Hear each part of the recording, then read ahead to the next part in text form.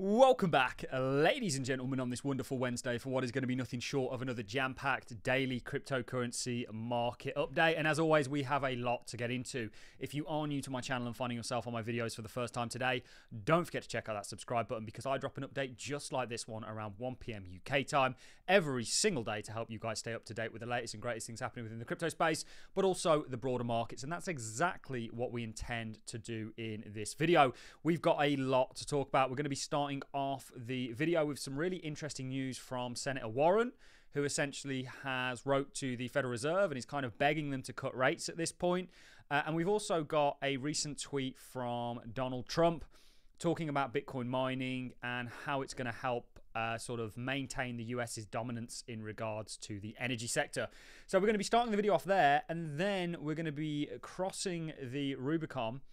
And we're going to be talking about the kind of two macro options that we have in front of us. And by macro options, I mean economic options that are ultimately going to see markets do well or not so well. Now, option number one is that the Fed cut rates and ultimately bonds get a bid, risk gets a bid, and we see liquidity cycles play out, PMI cycles play out, the Bitcoin 4-year cycle theory play out. That's the bullish scenario. Or we're in the bearish scenario of yields go higher, the dollar goes higher, and risk gets crushed, having expected the rain to come, the rain being the Federal Reserve cutting rates, and it not doing that. Remember, markets are forward looking. So you're either in the bullish yields and dollar camp, which is bearish for risk, or you're in the bullish bonds, bearish dollar, and rates come down and risk does well camp, like Stan Druckenmiller is, like we are. And we're going to be talking about that because yesterday we had bond auctions in the UK and we had bond auctions in the US, and they both were pretty healthy, to say the least, which means that people are bidding up bonds. Now, bonds are adversely correlated with yields. The dollar follows yields. We'll explain it all. I'm kind of maybe losing people here. I know we lose a lot of people when we start talking about the kind of economic stuff, but whether you like it or not, crypto is now a part of the broader market ecosystem, and there's levers that get pulled elsewhere that affect our industry, our space, the prices of the tokens that we watch. And the dollar is pivotal to everything, and of course yields are really what drives the dollar. And if we're looking at bonds getting a bid, that means yields coming down, which means rates coming down, which is very much in line with everything that we're looking at technically in the crypto space. So, as always, we've got a hell of a lot to get into. Let's start things off with some really interesting news. And the first bit of news that we have for you, if we dive over to Twitter, is this is new. US Senator Elizabeth Warren asked Federal Chair Jerome Powell to cut rates. I never thought I'd be cheering on Senator Warren. In fact, I'm still not. This is from the 10th of June, so this is a couple of days old. You can see, Dear Chair Powell, we write today to urge the Federal Reserve, the Fed, thanks for clarifying that, to cut the federal funds rate from its current two-decade high of 5.5%. This sustained period of high interest rates is already slowing the economy and failing to address the remaining key drivers of inflation. Furthermore, the European Central Bank, which, like the Fed, has a mandate to steer inflation towards a target of 2%, cut interest rates for the first time in 5 years. It's time for the Fed to do the same. She is as clueless when it comes to economics as she is crypto. Let's not extend on that, but you get where I'm going. But this was interesting. The Fed are going to cut interest rates. You've got $9.3 trillion worth of debt that needs to be refinanced. Arguably, the Fed and the US government need interest rates cuts more than anybody. And we've seen the economy not do too badly. Now, Friday on the short term, we had more uncertainty brought into the markets with a higher unemployment print and also non-farm payroll coming out as a beat, kind of lessening the reasoning for the Fed to cut rates. And you've seen, really what you've seen this year is a readjustment of perceived or predicted interest rate cuts this year. That's shifted. The markets have shifted with it, strengthened the dollar. Dollar's been going sideways since we had that first kind of print. My ultimate bet is that the dollar's going to come down, yields are going to come down, rates are going to come down, and that's going to see risk do well. And I think Stan Druckenmiller moving from Nvidia down to the IWM is really going to, or is really a kind of complementing feature to everything that we look at. So interesting news there from Sen Warren. Let's talk from another Bitcoin magazine quote. Quite a good guy to follow, even though he's a Bitcoin maxi, and we think Bitcoin maxis are some of the most confused people in the world. If you seriously think the only application for a distributed ledger is Bitcoin, I don't know what to tell you. It's like saying the only car you should drive is a Ford KA. You know, I'm not comparing Bitcoin to a Ford KA. Let's pick a better car. I don't know, a Porsche 911. Everyone has to drive Porsche 911s. That's the only application for, or hatchbacks, even better. Let's not choose a specific type of car or brand. Everyone's got to drive hatchbacks. That's what Bitcoin maxis are saying. And that's the only application for an engine. I don't think so. Anyway, horses for courses. Different distributed ledgers do different things. We can go down that rabbit hole whenever with anyone. So just in, Donald Trump says we want all the remaining Bitcoin to be made in the US. Born in the USA. That's what he's saying there. It will help us be energy dominant. Perhaps maybe something like Energy Web might help that also.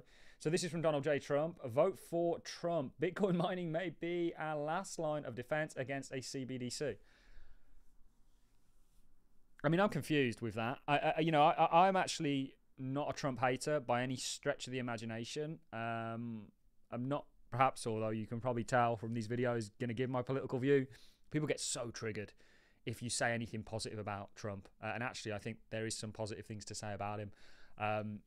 They get unbelievably triggered. And you know what? I don't care. This channel isn't for everyone. You know, what people want is a personality-less individual to be presenting these channels, and we try and stay as apolitical as possible. But I don't mind the guy.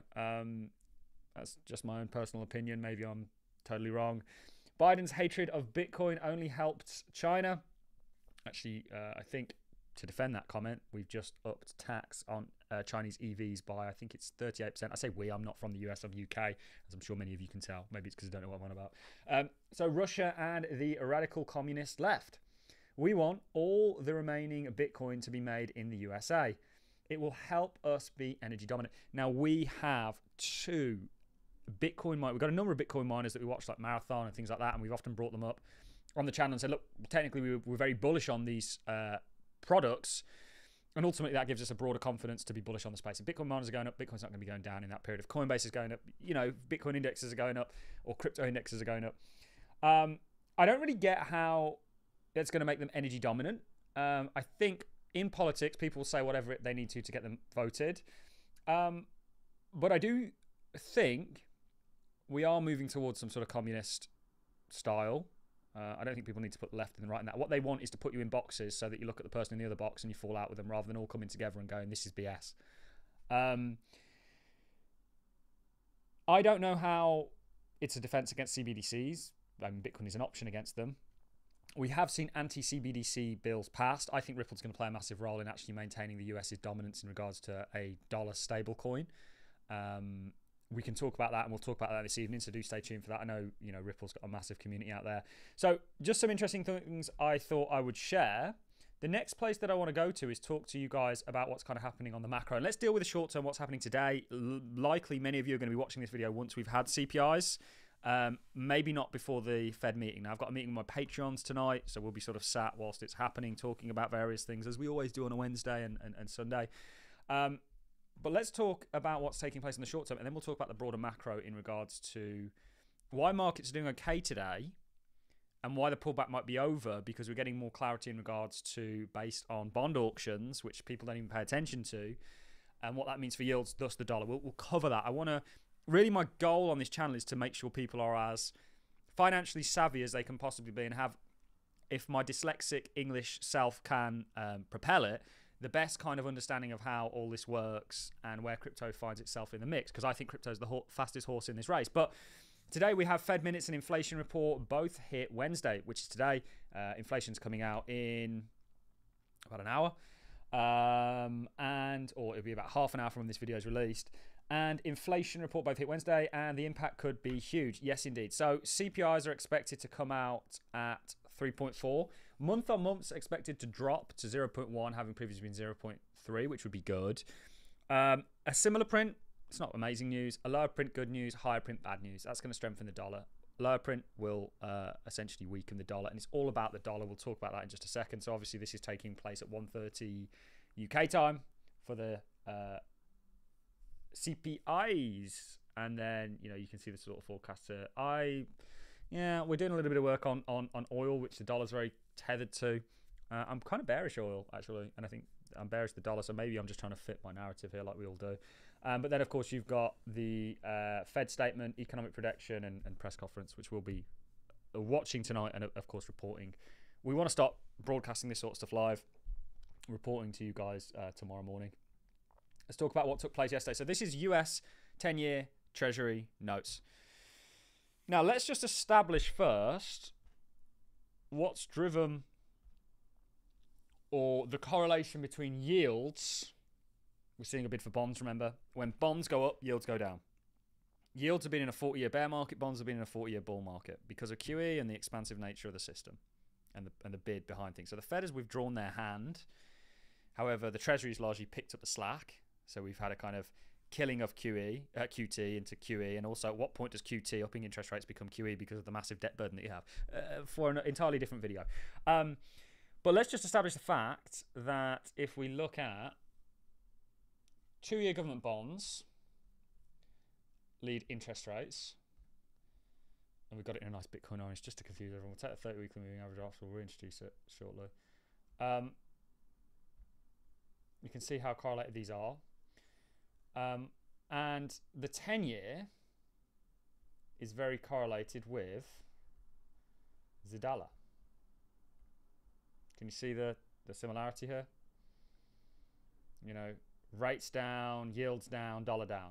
And we have a broad thesis. Can we leave these on? No, we can get rid of this. That actually the dollar is coming down to the lower channel of a channel you've been in since 2008, when central banking and the government basically became one. And this is like you're seeing Senator Warren say we need to lower interest. The government should have nothing to do with money. That's my belief. That's why we're in so much problem. We are moving towards a communistic style system. We're already in one in the West.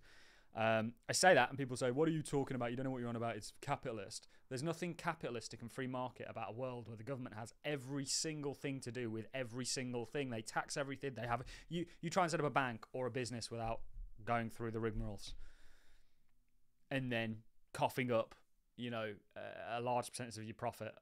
And it's, by the way, it's not as bad as somebody that likes to travel. It's been around a lot of Europe. There's a lot worse places in Europe in terms of tax, in terms of property. You know, people talk about how expensive it is here in the UK. Go and travel some of Europe and try and buy a house. A flat over there will cost you what it runs you here in the UK. Anyway, I digress, as always. So there's a correlation between yields, the dollar, and interest rates. Yields lead the Fed fund rate, which leads the dollar. The dollar subsequently leans on risk. When the dollar goes up, risk goes down. Let's do this, because this is stuff they don't teach you on other crypto channels for the simple reason that they don't understand it. And I didn't understand it either. I had to follow people far smarter than myself, and they're still far smarter than me, by the way. People like Francis Hunt, the market sniper, amazing guy to follow, has taught me an unbelievable amount when it comes to the markets and the kind of levers of them. But as the dollar goes up here, risk went down. And it's because of the reasoning behind why the dollar's going up and what the broader ramifications of that are. When the dollar topped out, risk went up, sideways period. Certainly with this recent high risk kind of not doing too well. But yesterday there was a slap in the face in regards to the demand that we saw for US bonds. This is an article from Zero Hedge from Tyler. You can follow him over on Twitter. Good guy to follow. Tell him Allincrypto sent you. Stellar 10-year auction sees surge in foreign demand. Near record stop through. Unlike yesterday's subpar, talks about the 3-year. The high yield stopped at something. It talks about the kind of record demand and what subsequently this has done for bond yields. So if we go over to that and we take all of this off to not, we can actually leave some of the risk on, because you're kind of looking at a similar thing. Where's my yields? So if we do 2-year yields and we take it to a daily time frame, we should probably take this up. You can see this is what happened with yields yesterday. So this real spike up on Friday's unemployment data, and the dollar did too. Yields and dollar are basically a similar thing, or they're in an anti-risk category. Let's put it that way.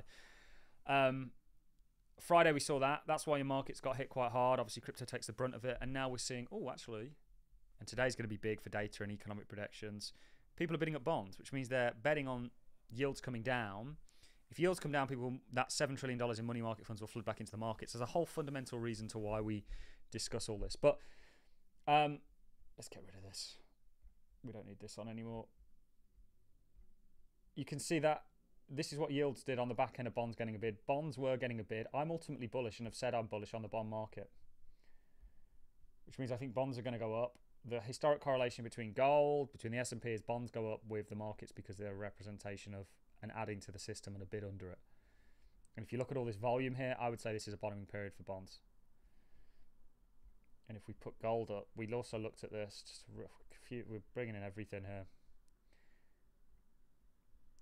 The historic correlation between bonds and gold is that they move together. And there's been a disconnect because the Fed hasn't been stepping in. But they've been continuing to issue more debt. And this is why you see banks at those record losses. They're going to have to step in eventually. I think the markets know this. I think where yields are going know this. You know, ultimately there's going to be a shift back into bonds. And we're getting confirmation of that, not just in the US, which ultimately signals rate cuts. Remember, yields and Fed funds and dollar, bonds and risk. There is a bit of a disconnect there in regards to recessions and people go to bonds as a safe asset. But I'm not, and maybe a little bit of that could have to do with the unemployment rate, but that's a little bit, you know, we're getting into kind of the weeds of things there. But UK also smashes bond demand record with 110 billion order book. Orders beat the rush for UK's debut green bond in 2021.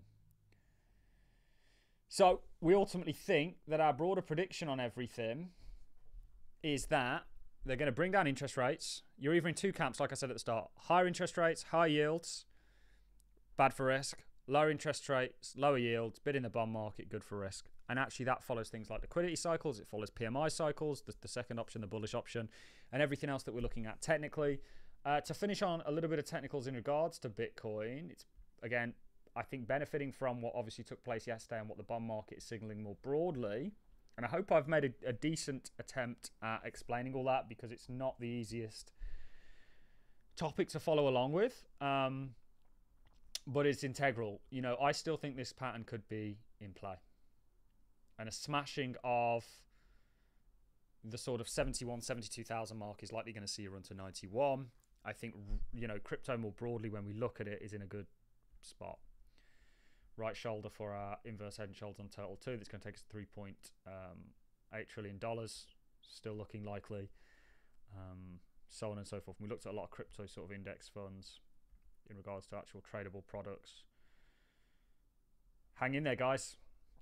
We can talk about Bitcoin miners. We can talk about everything. It all points towards the same direction. And we spent quite a lot of time today talking about the kind of macro picture, where we think it's at, where we think it's going, what yesterday's bond auction signaled, and everything in between. So that's it from me, ladies and gentlemen. Let me know your thoughts in the comment section. Also, let me know what you think about the setup. It's not perfect. We've got a lot of work to do.